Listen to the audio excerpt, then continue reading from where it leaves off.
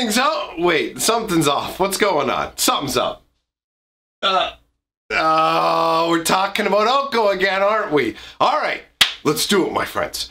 Greetings, owners of fine luxury cardboard rectangles. We are here today to talk about Oko and Standard. Specifically, the discussion for the day is banning Oko actually going to fix Standard? Now, I've been asked this question a number of times, and I figured, you know what, this is a perfectly reasonable conversation to have, and it's completely understandable why people would ask that question based on the current circumstances, right? It depends on how long you've been a part of Magic. That determines how many different bans you've seen, kind of gives you a vibe as to what the current health levels might be like from a historical perspective. Were things ever this bad? Are they the worst they've ever been? How well does the game recover from this sort of thing? Is this just going to keep happening over and over and over? If you've just started the game and you've only been playing for, like, let's say the last 2 months, then your experience of the game is going to be kind of a weird one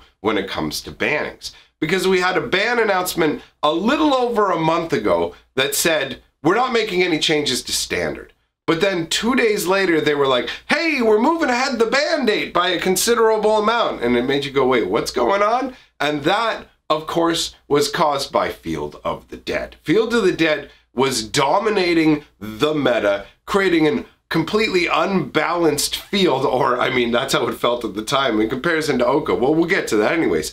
Field of the Dead had like 42% field representation, meaning that up to 42%, like around that number, that would be the number of people playing that deck in any given event. So it's almost half, right? And you go, wow, like almost half the people are coming out with a field of these dead decks with the, like the Golos Fields combo. So Wizards stepped in and said, we got to stop this. We're going to go ahead and axe Field of the Dead, right? So you have this experience where no bans, 2 days later, all of a sudden they're moving up the normal ban date, and boom, Field of the Dead is getting nailed within a couple of weeks when you thought you were going to get to use it for 2 months.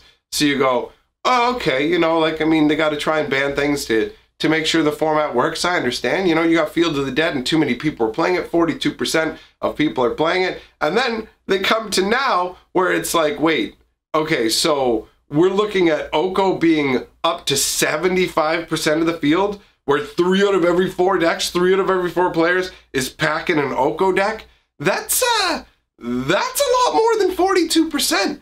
And so a lot of people go, okay, well, Oko is going to get banned. Look at, like, either Oko has to get banned or a bunch of other cards have to get banned so that Oko won't get banned, right? They can either ban Oko or they can ban the cards that surround Oko in an attempt to lower Oko's power level but keep them in the format. But either way, there's no way to look at the current meta and say, yeah, this is fine. You ever see that little meme of the dog in like the burning room and he's just like, this is fine. Like, that's the level we're talking about if they just ignore Oko. Now, so they're going to do something about Oko. Either Oko himself is going to go or cards surrounding Oko are going to go.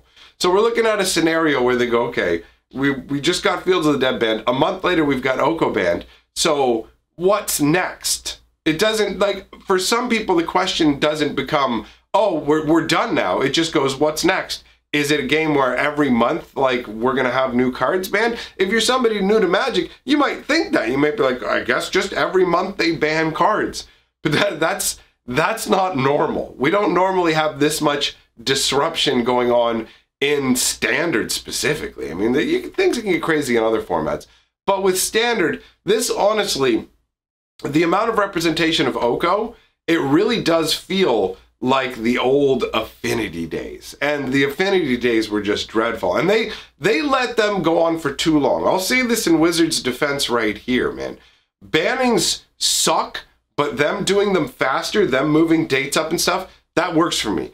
That's good. Because if you just let things linger, it does more damage over time. If Standard has too much unfun nonsense, or there's only one deck to play, it lacks variety, it lacks fun, you will lose players, right? You will lose people, first of all, from Standard to other formats, which is still okay because they're playing Magic, but you will lose people who are playing the game altogether. We will lose fellow parts of the 6 color of magic, and they'll just be gone and they won't be coming back. And that's not the best situation. So what you have to do is you have to figure out, how do you minimize your losses? You do that by going ahead and issuing these bans. The affinity days were insane. The Ravager affinity deck back in Mirrodin, which was like 2003. So we're talking like a decade and a half ago. Wizards learned from this scenario, dampened the power level with Kamigawa, and developed a system of like power grading, like a power point system, where they could make sure that there was only a certain amount of power in any given set. Now, again, that was a long, long time ago. When I talk about some of this stuff without like actually pegging it down to a year, my brain just goes, oh yeah, blah, blah, Mirrodin, it wasn't that long ago, somewhere around the middle of Magic, and you start to look at the time frame and go, oh my God, I'm old man Magic. I've been a part of this for so long that stuff that is like really old doesn't feel that old to me. What I'm trying to say is it's been a considerable amount of time since they introduced that policy, and I don't know if they're using it anymore. That's what's going on right now. I can't say what exactly is going to happen with Standard. Now, here's the ideal scenario.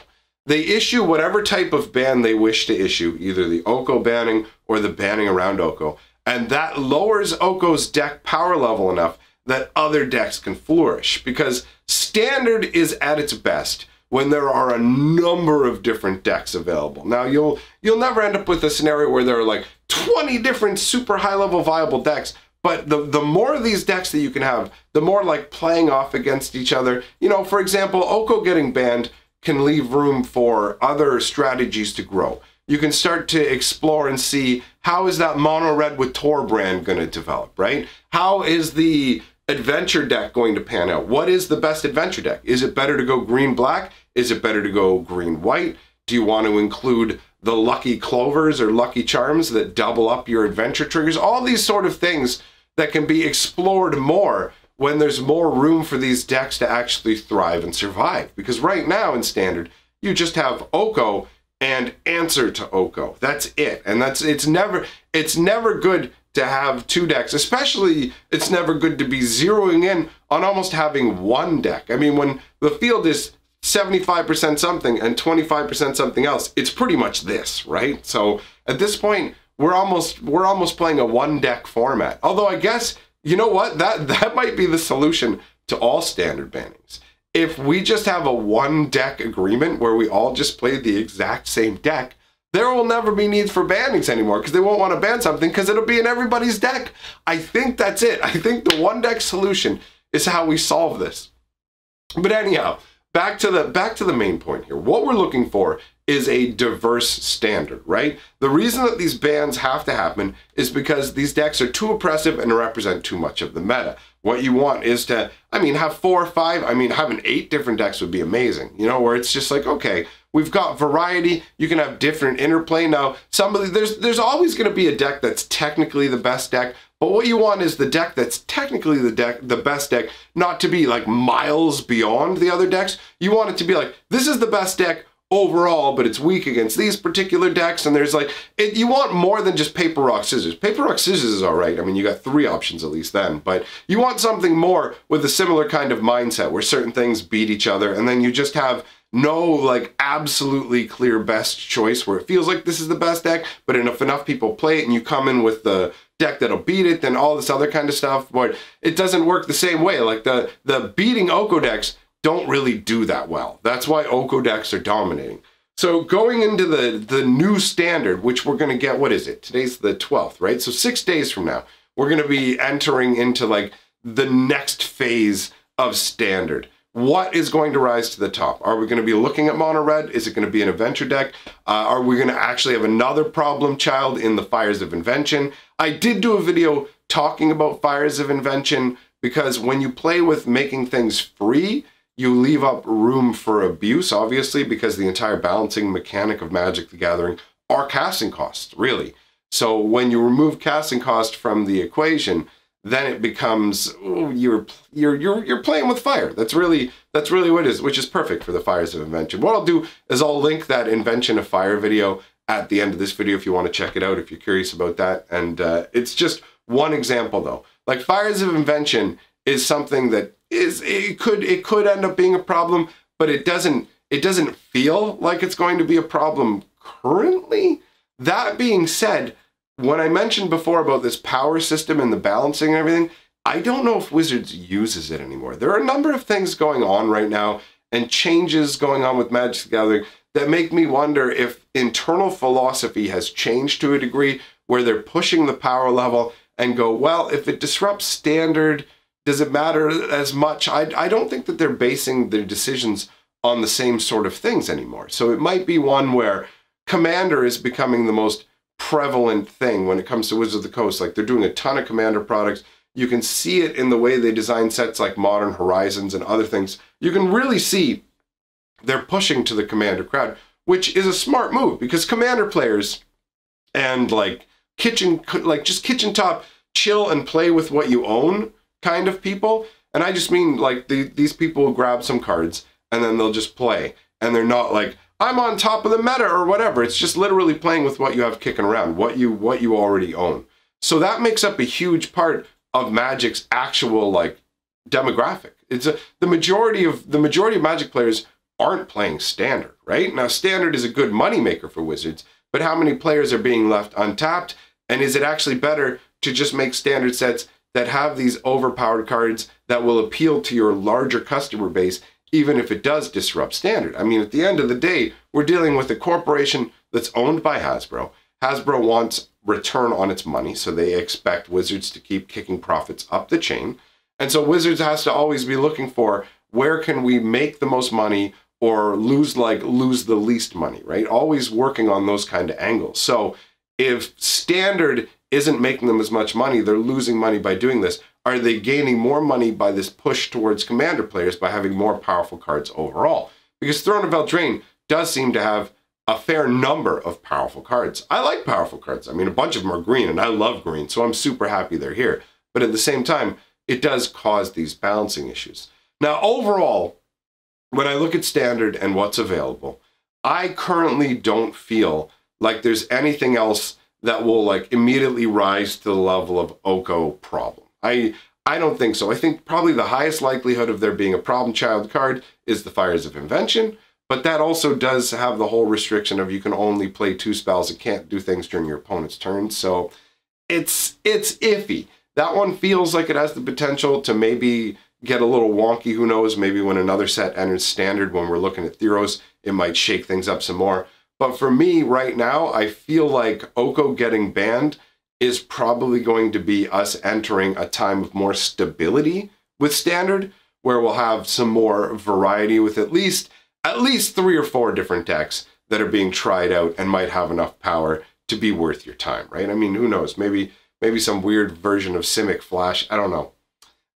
I mean, the Oko thing is just, it makes it hard. It makes it hard to see exactly how much of a problem other things can be when they're suppressed by Oko as well. So I can't guarantee that we're not going to end up in another wonked out Standard based around some whatever power card. But under it all right now, to me, it seems like getting rid of either Oko or nerfing the Oko deck hard enough that Oko's no longer the king dog should give us more variety. Let's hope so, at least. Either way, I'm genuinely interested in your opinion on this, because I do play Standard a fair bit, but at the same time, I also do play like gigantic 200 card green decks. And I don't actually know if the way, like Arena has a system where it kind of gauges the power level of your deck. And my deck looks like a noob deck. So I don't know exactly how often I'm going to be thrown against people who have like higher powered decks. So I don't know if I have like the exact best view of what like true competitive Standard is, aside from looking at like top 8 listing from events and stuff. But in terms of Arena and getting a feel for the flow of what's going on currently, it can be a little tricky sometimes. So let me know what you guys think in the comments below. I want to thank all my patrons and channel members for supporting what I do. I have a lot of fun here. And to all of you, I say, together, we are the 6th color of magic.